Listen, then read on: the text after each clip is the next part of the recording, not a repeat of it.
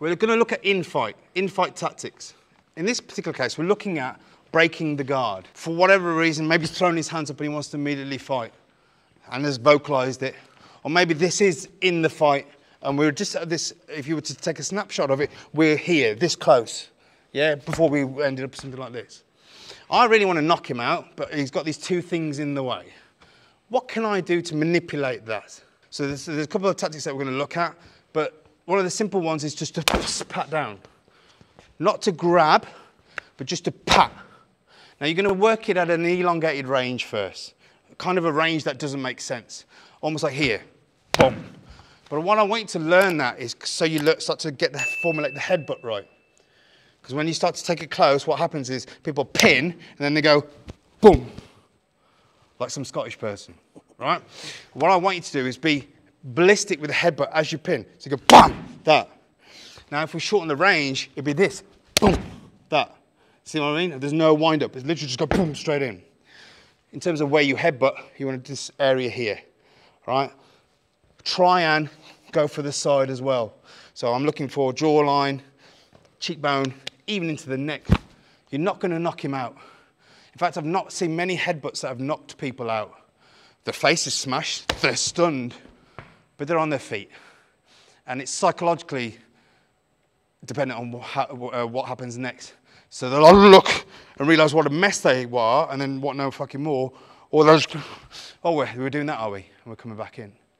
So understand that when I'm doing this, boom, boom, it's an opener for something else. But also I'm interrupting his thought process. So I'm just going in, headbutt, knee, elbow. Okay?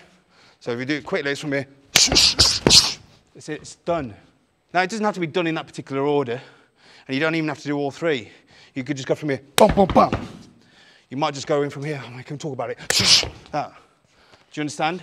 It's just a way of, while I'm doing that, he's not thinking about that. Just for a fraction of a second, because I'm occupying his brain. So we're going from here, pin, headbutt, knee, elbow. And I want you to work it at that pace. Clear? All right, go. Next thing we look at, come closer. Again, he's got this guard up. All right, you're going that way? Fine. So he's got this guard up from here. It's protecting his face. I want to go down the middle.